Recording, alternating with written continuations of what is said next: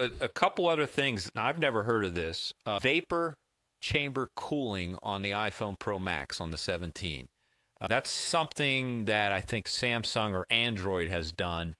Exactly what that means, I can tell you, these phones get hot.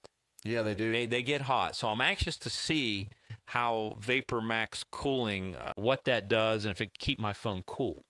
Regardless if it's video recording or if it's just having the screen up full brightness, like when you're outside. And, it's like, man, this thing got hot, especially if it's in your pocket. See, but for me, though, I only do the upgrades. I had the 4, waited until the 7, waited until the 11, and then did the 16 Pro Max.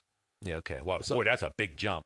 Oh, yeah. I mean, Yeah. the quality and everything about it. And the thing is, I had to wait for my phone service for Verizon to have the right deal. They kept offering, well, you upgrade, we'll give you X off. Like, we'll give you $600. Yes. Nope. Yes. How about $800 left? Nope. How about a free phone if you upgrade your package? No. How about we just give you the free upgrade?